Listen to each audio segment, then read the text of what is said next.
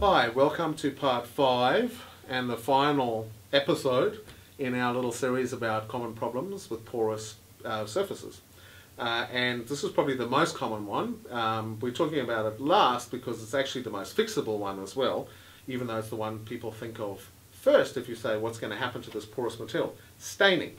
Staining is what pops into most people's mind and what worries most people when they buy a porous material. For instance, if you decide to buy some natural stone or some terracotta for your floor, or you decide to buy a granite countertop instead of something man-made and non-porous, people worry about staining.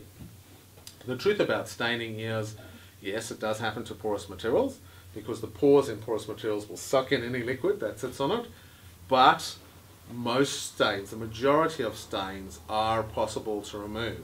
So the first thing I would say about stains is don't panic.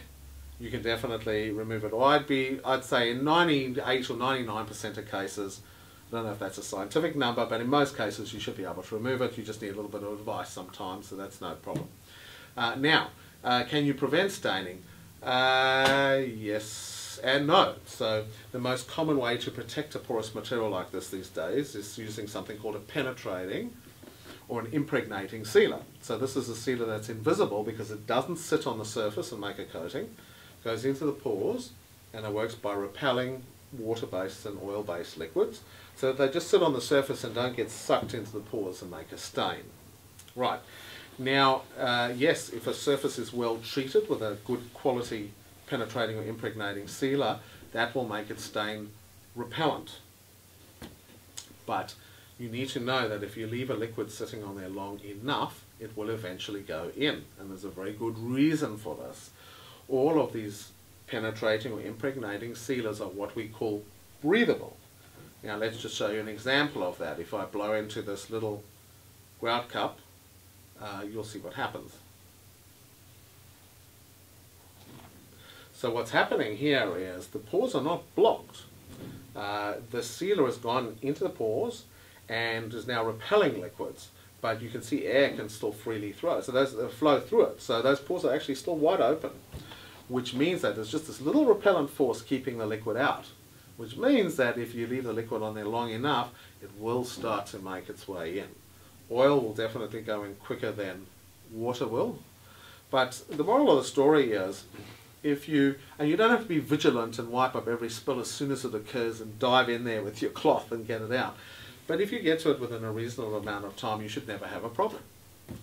Now, why a dry treat impregnating sealer? Because there are many, many impregnating sealers in the market, and they all repel, well, the good ones repel pretty well.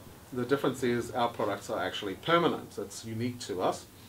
There are two reasons for this. One is we've got a much tinier sealing molecule that penetrates right into the pores of the material and actually lines the pores.